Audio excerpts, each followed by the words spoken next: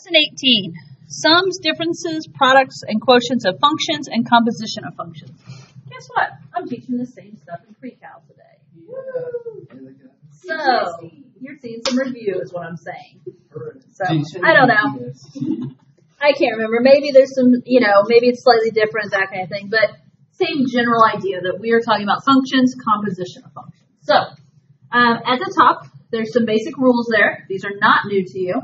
The idea is if you have f plus g of x, that is the same as adding f of x and g of x. If you have f minus g, that's the same as doing f of x minus g of x.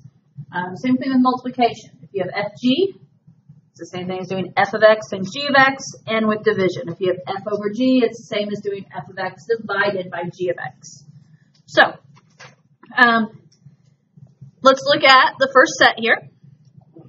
Let f of x equal x squared and g of x equals square root of x. Find the following, including the domain of each. So we're going to find what it asks, and then we're also going to find the domain.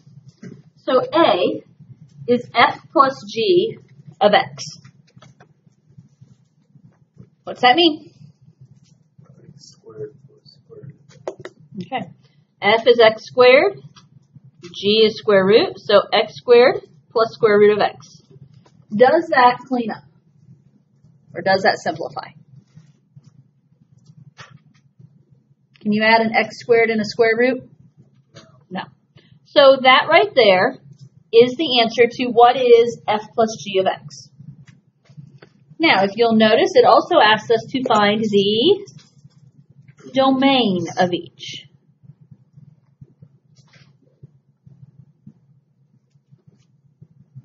So my job now is to find the domain of x squared plus square root of x. So are there any restrictions on x squared plus square root of x? In other words, restrictions on what I can use for x values. Okay, so what do we know about a radical? Whatever's under the radical has to be positive, or how do we express that? X can be greater than or equal to 0. Okay. Any restrictions on the x squared? No. X squared is x squared. The square root of x, though, x cannot be negative. So, what's my domain? And let's see, I'm trying to remember. I don't remember what the book did. I have it written two different ways. One of which, do you remember that set notation we did? Yes. So where we start with the brace, and we start by saying x is a member of the reals, such that. So it's x. I can't remember what that little backwards e is called, but x is a member of the reals, such that, what did we just say? X must be greater than or equal to 0. That's one way to express the domain. Okay? And again, you'll see some of that in the book, and that's why I want you to be familiar with it. The other way is, what would this be in interval notation? Bracket 0. 0 to infinity. If it's x greater than or equal to 0, starts at 0, goes to infinity. Infinity is always parentheses. 0. Can x be 0? Yes, so it's a bracket. So, two different ways to express something. I encourage you to be familiar with both. Okay, let's try B. F minus g of x. What is f minus g? X squared minus square root of x. Okay. X squared minus square root of x. Can that be cleaned up any? No, that is not simplified. What about the domain?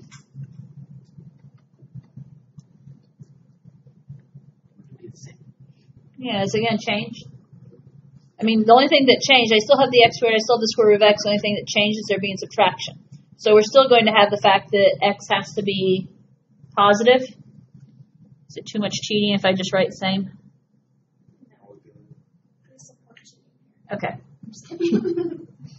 How about, maybe I should use the word cheating. Is it too much shortcutting? How's that? Is that better?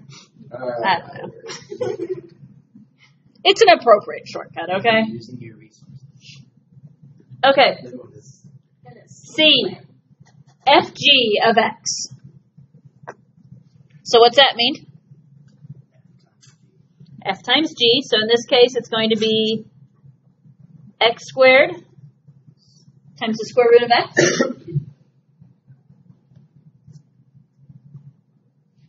One option is to leave your answer as this. What's the other option? How could I combine these? Could you go square root of x to the third? Or no, that would be... Not exactly. You might be on it now. Think of this in terms of exponents, right? X squared is x squared. What is the square root of x with an exponent? X to the 1/2. Remember that? And so then if it's x squared times x to the 1/2, put that together, and that's x to the 5/2. Because remember, when you're multiplying, the bases are the same. You add the exponents. So 2 plus 1/2 is 2.5, or 5/2. So I have both of these indicated as possible answers. X squared square root of x, or x to the 5/2.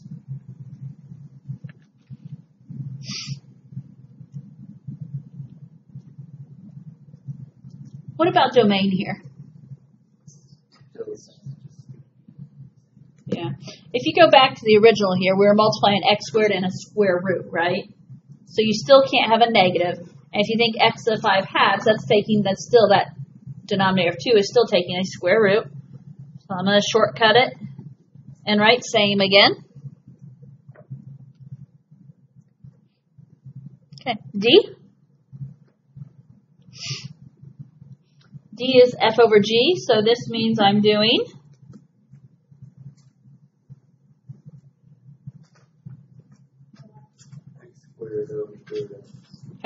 x squared over square root of x.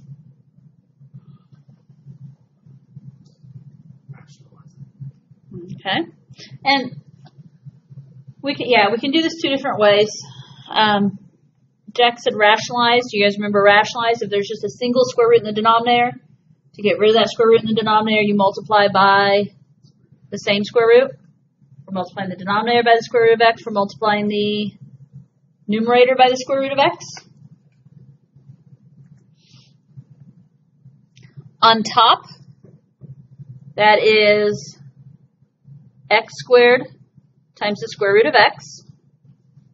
On bottom, what is the square root of x times the square root of x? X. Can we clean that up? What can happen here? Yeah, the x squared and the x, they're neither under a radical, can cancel, and so we'll have 1x cancel, leaving me with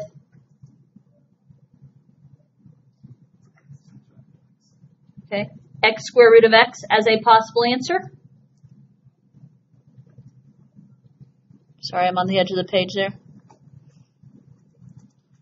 Or like the previous one, we could change it to fractional exponents. What would x radical x be in terms of exponents? Yeah. You have x to the first, x to the 1/2. When you add them, it's x to the 3/2. I have both down. I'll take both.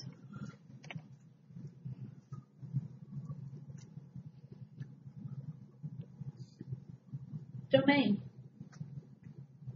Same as enough, like it can't be 0. So overall, what's the same issue? We still have a square root of x, right? And what do we say about square root of x? It has to be positive. In the previous ones, if you go back to A, notice how did I write A? I wrote that x had to be greater than or equal to 0. Because can you take the square root of 0? Yeah, you can take the square root of 0. Square root of 0 is 0. Now, what's different about this one? You can't have a 0 because my square root is in the denominator. You can still take the square root of 0, but can you have 0 in the denominator? No. And so instead, this is going to just be x greater than 0. So it's almost the same, other than it's not equal to 0. I see, you have to go over to that original. It can't be like where you ended up at. Put 0 in. Correct. Okay. Yes, correct. Valid point. Always go back and think about the original, because if there was a fraction in the original, you couldn't have 0 in that original denominator. Yes. Okay, so you can do this one of two ways. X is a member of the reals such that X is greater than 0. Or interval notation. 0. Yeah, still 0 to infinity, but it's parentheses. Okay. So finding the f plus g, f minus g, f times g, f divided by g was not the difficult part here. Having to stop and think about domain, though, was a little bit more challenging, I'm sure. Questions there?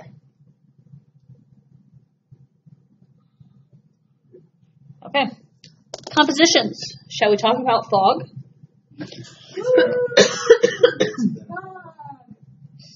Talk about how there has been a lack of fog on the way to school lately, right?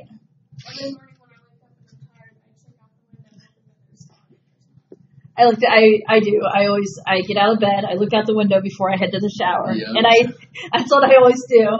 Even though at this point in the year it's still mostly daylight when we come to school, so it'd really have to be serious fog for a delay right now while it's not dark in the mornings. But I looked, and because of the air conditioner or whatever, my window was kind of like misted over. And I was like, okay, wait a minute, I gotta check a different window. I can't tell now.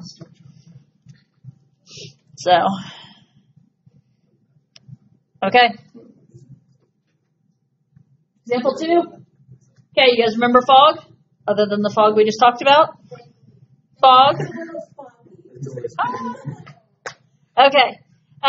Remember, it's not a multiplication dot. This is a composition dot, or composition circle. It's an open circle there. So f composed of g of x, remember, is f of g of x. Since g is on the inside, that means we're going to take g and plug it into f. Okay? Yeah, you need to know that fog is f of g of x. Yes. And to me, it kind of comes naturally. I mean, once you get into it. Yeah. Okay. So they give us f and g. F is x squared plus 2. G is 3x plus 5. And they give us this to form the composition function, fog. And then they want us to talk about the domain. So, we're going to find fog. You might be able to jump right in. That's fine. If you want to jump in. Otherwise, I'm going to write that this is f of g of x. So that means g goes into f. So I'm going to write f, but every place I see an x, I'm going to replace it with whatever g is. So my f is x squared plus 2. That's my overall function here. I'm plugging g into it. So what am I plugging in? 3x plus 5. So where does that 3x plus 5 go?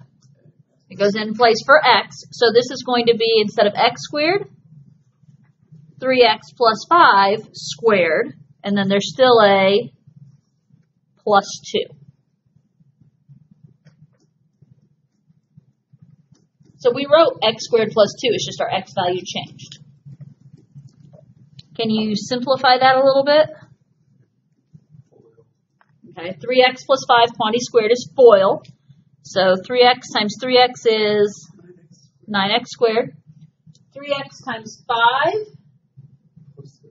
is 15x plus another 15x, so plus 30x. 5 times 5, 25, plus the 2 that's there also outside makes a total of 27, if you are that talented. Can we go ahead and put 27? It was kind of hard there for a minute adding that to it really threw me off. But I overcame it. Domain.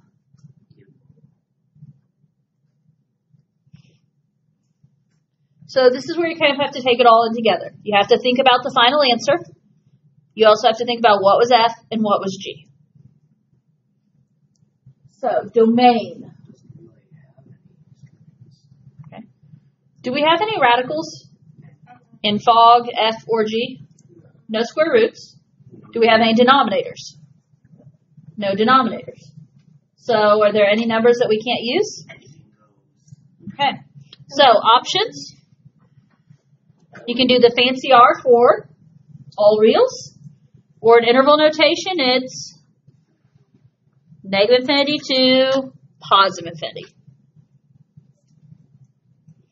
And again, I say you can use either or, meaning I will accept both. Again, you need to be familiar and understand both notations. Okay, just because you never know what you'll see on the AP test.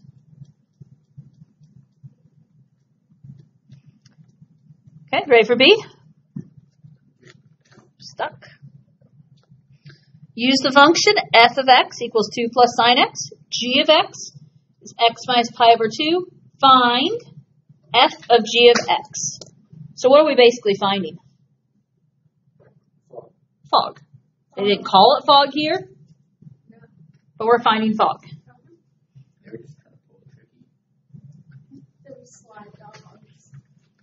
Okay, can you think through this? I like to think I'm going to take F and I'm going to plug G in. So G is going to go every place I see an X. Oh, yeah. So what am I going to write? 2 plus sine x minus pi over 2. Or do you do parentheses? Yes. Okay, so parentheses 2 plus sine x parentheses. Not parentheses there. Not parentheses there. But okay, so 2 plus sine of x minus pi over 2. Because it was sine x, and we plugged in x minus pi over 2. My brain was going in the right direction. I just wasn't speaking correctly what my brain was telling me.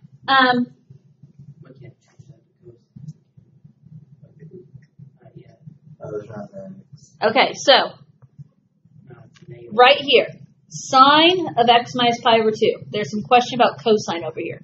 So, side note, okay, what is that identity that they're trying to come up with? Yep. Okay, so the question is that identity usable here? So it's sine of pi over 2 minus x equals cosine x. We have sine of x minus pi over 2. We've done this before. In order to change this sine of x minus pi over 2 to become sine of pi minus 2 over x, or pi over 2 minus x, you factor out a negative. So I'm going to rewrite this. Instead, it's 2 minus sine of pi over 2 minus x. You can do that. So all I did is just I changed both signs and factored out and put a negative out front. And so now if I do that, instead of 2 minus sine of pi over 2 minus x, I can do 2 minus cosine x. It's one of those identities to be equivalent, to be familiar with, be equivalent with. And again, I always think, okay, whenever I see the pi over 2 minus x or x minus pi over 2, I think, okay, this has an equivalence. Can I use it? Should I use it?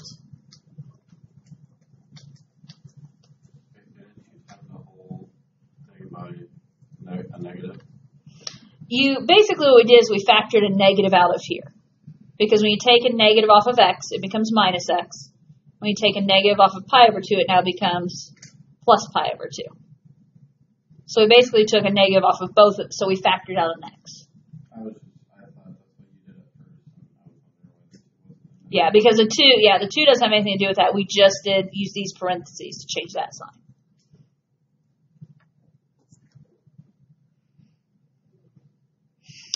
Okay, example 4. The function e to the negative 2x plus 1 is a composition. Officially, it says use 2 function machines to show how it could be composed. I'm not so concerned about using function machines. I don't usually teach that. But how could we break this down into an f and a g? And that is, we have to, if it's f of g of x.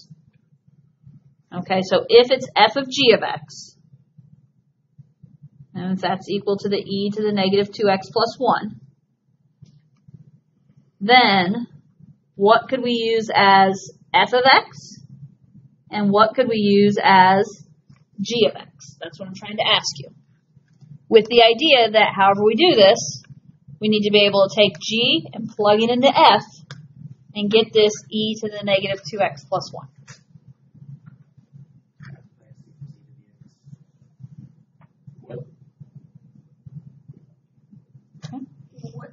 And keep in mind, there's not one right answer. There are possibility of more than one right answer. So if I'm trying to find what g is and I'm going to plug into f, what would be the easiest thing to do? Take the negative 2x plus 1 and plug it into e to an x. Does that make sense? Did we do this last year? Yes. See, I was around familiar. And because it's what is next for me to teach to my morning pre-cal class. It was like example 4 in their notes today, and that's where I got cut off. So, okay, so think about this. F of g of x. So g has to go into f. Does this make sense? Negative 2x plus 1 has to go into f, and it goes into the place of the x value. Does that work? To me, that's probably the obvious one. However, I'm not going to say that's the only right answer. Okay? To me, that is the obvious one, though.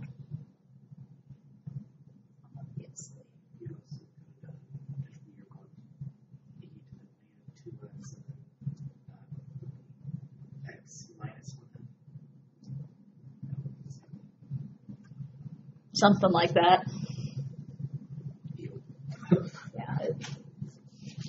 Again, as I said, this is the obvious one. Now, before anything is said out loud, try and do the next one. And I say that because, give yourself a moment to think. Can you do example 5?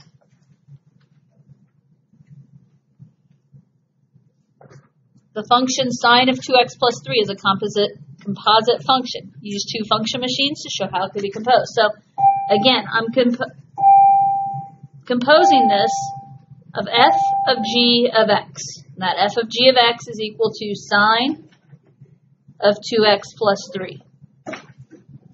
So if that's the case, what could I use as f? What could I use as g?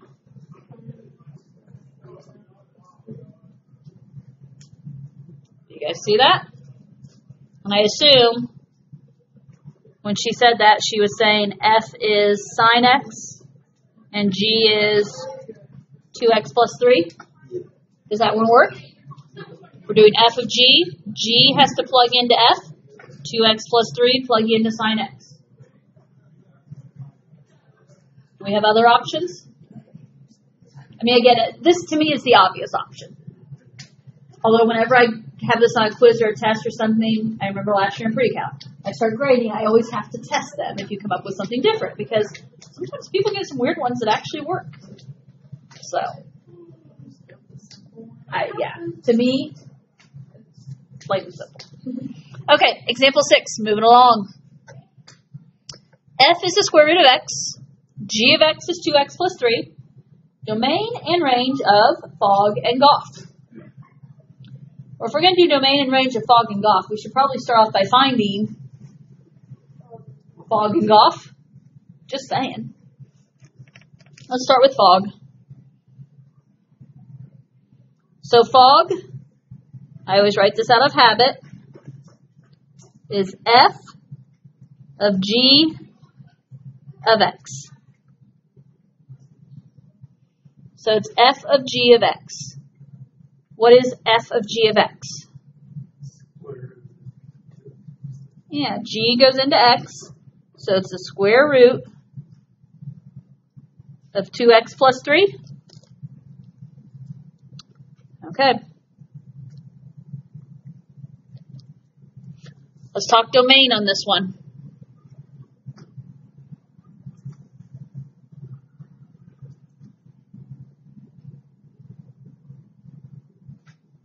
Can I use just any old value of x I want?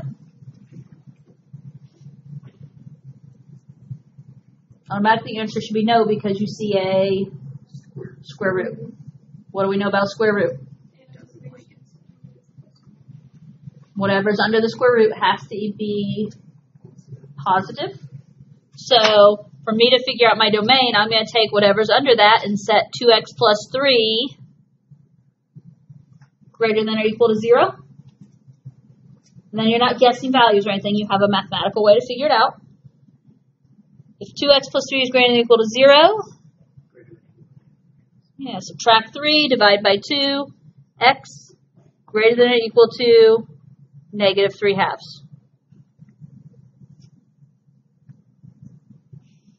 Do we have any other issues there? It's just a simple square root, right? No denominators, nothing like that.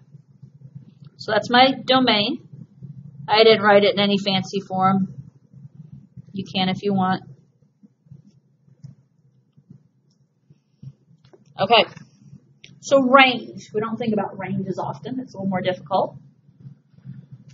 We want to know y values. Y values is what your equation can equal. Based on what my equation is, what can my equation equal? Does that make sense? My whole equation is a radical. What has to be true of a radical? A radical has to be positive. So if we're talking about how the fact a radical has to be greater than or equal to 0, that whole radical here represents that whole equation. And that whole equation is y then. So we can say here for our range that y must be greater than or equal to 0. I will never get a negative value for this function because it's a square root. Square roots will always come out to be positive. Does that make sense?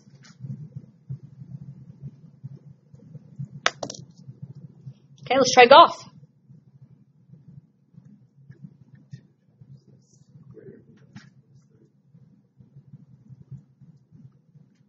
Okay. Golf is g of f of x, so he plugged f into g. So we're plugging the square root of x into g. So 2 square root of x. And then when he said plus 3, that plus 3 is not under the radical, correct?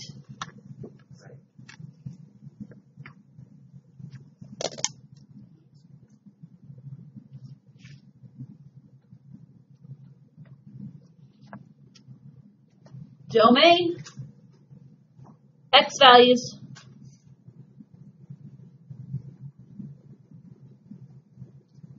Equal to 0. We have a radical. Whatever's under the radical must be positive. So x greater than or equal to 0. No denominators. Nothing else fancy. So just x must be positive.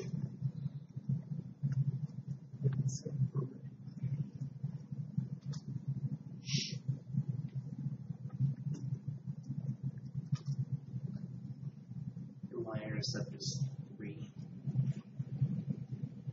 So at minimum.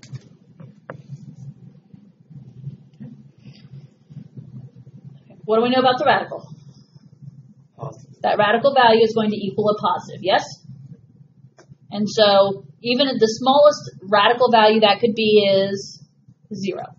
So we agree there. But then what's different about this problem? My y value is not just the radical, it's the radical plus 3. Does that make sense?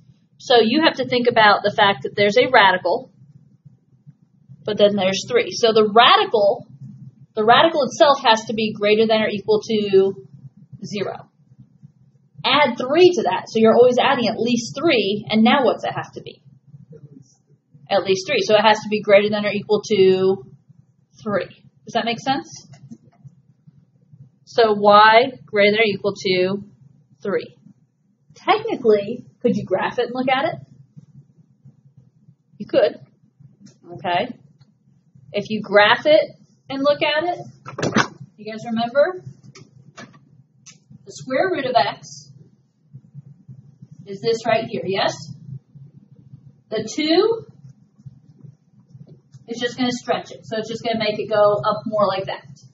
And what's that 3 going to do? That 3 is going to say, okay, it begins there instead.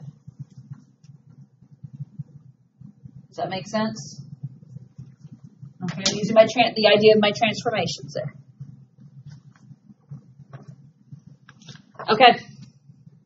One more example. Okay. Determine whether the following statement is true or false and explain. If f of x equals x squared and g of x equals square root of x, the domains of Fogg and Goff are equal. Well, what do you think we need to do? Yeah, let's see what Fogg and Goff look like. Fogg. So Fogg is f of g of x. What does f of g of x look like?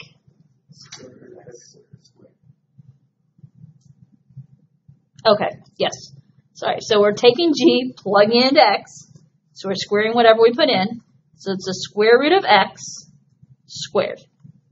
Which technically, if you go a step farther, is x. Correct? Okay. Goff.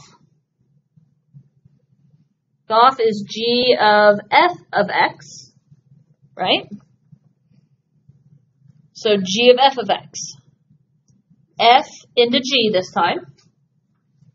So we're putting the x squared into the square root. So it's the square root of x squared. Technically, the square root of x squared is x.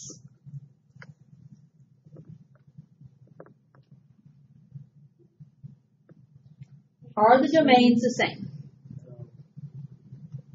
Why not? Okay. Okay, so if we just look at the final results, they're both equal to x, they're both the same, yes? So that makes us think the domains are the same. However, you have to look at, in this situation, where the equations came from. And so backtrack to what you had before you simplified. In this situation right here, what did we have before we squared that? We had a radical. What do we know about radicals? Whatever's under the radical must be positive. Even though we're getting ready to square this, we still have to think about the fact that g of x has to be positive. It has to have a positive domain. Do we have that issue over here? No, because whatever you put in for x, even if you put a negative in for x, it's going to be squared and become positive before you take the square root.